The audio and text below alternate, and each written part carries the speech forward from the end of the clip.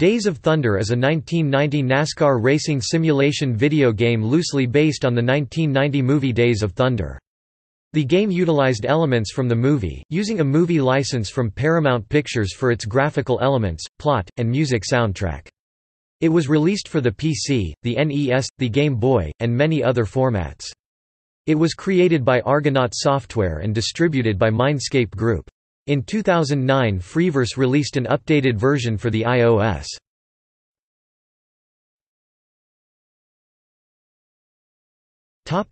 Gameplay. In the PC version, gameplay consisted of setting up the car, qualifying, and then the actual race event. If the player finished in a high enough position, they would progress to the next circuit. Damage was calculated not by realistic damage displayed on the car but a cracked dashboard bar indicator, with cracks appearing along the dashboard when the player hits something.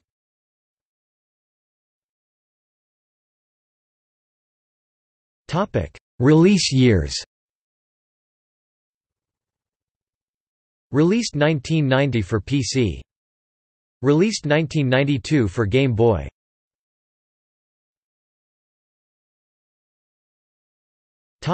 Reception.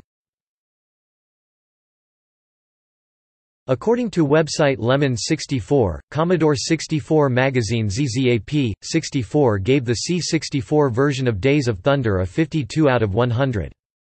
On a scale of 1 to 10, the C64 version of this game, as of July 2006, has received a 2.9 rating among the members at Lemon 64.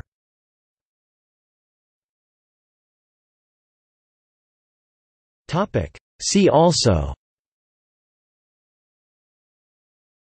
Days of Thunder 2011.